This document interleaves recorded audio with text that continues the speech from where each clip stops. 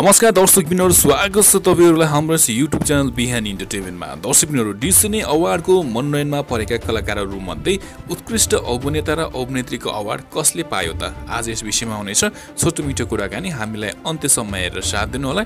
साथै हाम्रो YouTube च्यानललाई सब्स्क्राइब गर्नुभएको छैन भने कृपया सब्स्क्राइब पनि गर्न नभुल्नु होला।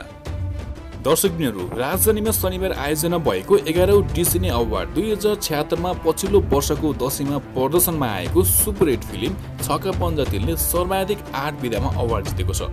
उत्कृष्ट फिल्मको अवार्ड सहित गायक गायिका, लोक संगीत, हास्य कलाकार, चरित्र अभिनेत्री, सम्पादन र निर्देशकको अवार्ड यस फिल्मले आफ्नो पल्टमा पारेको छ। दर्शकबिनहरु, उत्कृष्ट निर्देशकको अवार्ड चाहिँ निर्देशक दिपाश्री नेउराले जितेकी छिन्। हो दर्शकबिनहरु, त्यसैगरी दर्शकबिनहरु, चैत 29 गते रिलिज भएको चलचित्र यात्राले पनि क्रिटिक्स अवार्ड सहित 6 विधामा अवार्ड जितेको छ। फिल्मले द्वन्द्व निर्देशक, पटकथा, नव निर्देशक, सह अभिनेता, नव निर्देशकको अवार्ड प्राप्त गरेको।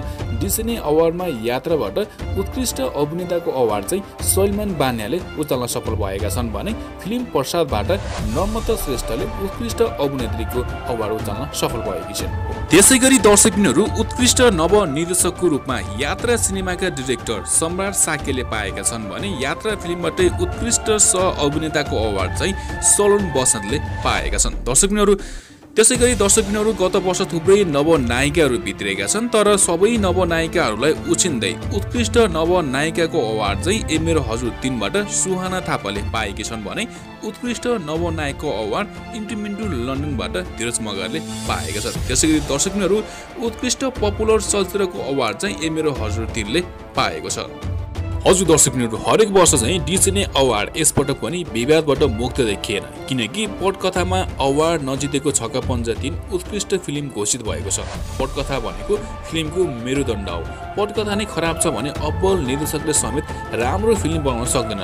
तर डी सिने अवार्डमा पटकथाको अवार्ड फिल्म यात्राले उचाल्यो अनि उत्कृष्ट फिल्म छक्का पञ्जा 3 बन्न सफल भयो। हो दर्शकबिनहरु, अवार्ड समारोहमा उपस्थित अधिकांश फिल्मकर्मीले राम्रोलाई भन्दा हाम्रोलाई दिने बाट डी सिने अवार्ड पनि गाजेको टिप्पणी गरे। केही विधामा मनलाग्दो रूपमा बाँडिएको अवार्ड देखेर धेरैजसो फिल्मकर्मीहरू आधा आधीमै अवार्ड समारोहबाट बाहिरिएका थिए।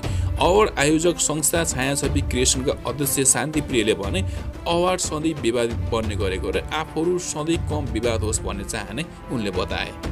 हजुर दर्शकबिनहरु, तपाईहरुलाई के लाग्छ? उत्कृष्ट नायकको अवार्ड अनमोल र प्रदीप र अरु कलाकार नभई सालिमान बान्यालाई दिएको छ। के सालिमान बान्या उत्कृष्ट नायकको अवार्ड डिजर्भ गर्छन् त या अरु कुनै नायक? हजुर दर्शकबिनहरु, तपाईहरुको विचारमा उत्कृष्ट नायक को हुन पर्ने थियो? कृपया जतिसक्दो धेरै कमेन्ट गर्नु होला। साथै हाम्रो यस भिडियोलाई लाइक शेयर कमेन्ट गर्न पनि नभुल्नु होला। दर्शकबिनहरु, हाम्रो यस YouTube च्यानल सब्स्क्राइब गर्नुभएको छैन भने कृपया सब्स्क्राइब पनि गर्न नभुल्नु होला। तपाईहरुको दिन शुभ मङ्गल बितोस्। जय नेपाल।